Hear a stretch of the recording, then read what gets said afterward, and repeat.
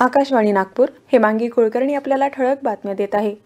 प्रगती साध्य करायची असेल तर शांतता प्रस्थापित करणं गरजेचं असल्याचं मत उपराष्ट्रपती एम व्यंकय्या नायडू यांनी व्यक्त केलं.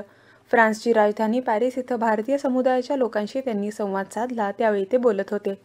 एकमेकांवर अवलंबून असलेल्या जगामध्ये केवळ संवादातूनच प्रगती साध्य केली जाऊ शकते, असं ते म्हणाले. जम्मू काश्मीरमधील पुलवामा जिल्ह्यात आज पहाटे सुरक्षा दलांनी एका कारवाईत 2 दहशतवाद्यांना ठार केलं.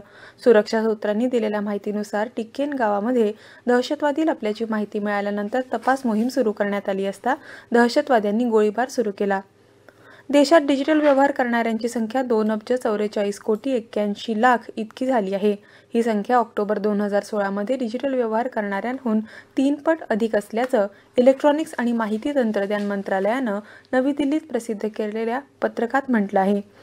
अवैध दूरध्वनी केंद्र प्रकरणी आरोपपत्रातून नावं काढून टाकण्यासाठीची माजी केंद्रीय मंत्री दयानिधी मारन आणि इतर 6 जणांची याचिका मद्रास उच्च न्यायालयानं फेटाळली आहे.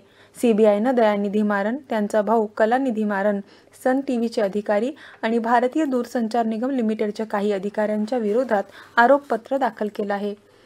छत्तीसगडमध्ये विधानसभा निवडणुकीच्या पहिल्या टप्प्यासाठीचा प्रचार आज संध्याकाळी संपत आहे.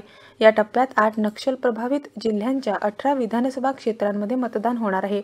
दुसऱ्या आणि अंतिम टप्प्यात उर्वरित 72 विधानसभा क्षेत्रांमध्ये 20 नोव्हेंबर रोजी मतदान होणार आहे. जागतिक माहिती तंत्रज्ञान आव्हान 2018 या अपंग युवकांसाठी असणाऱ्या कार्यक्रमाचं काल नवी दिल्लीत केंद्रीय सामाजिक न्याय आणि सबलीकरण राज्यमंत्री कृष्णपाल गुर्जर यांच्या हस्ते उद्घाटन झालं.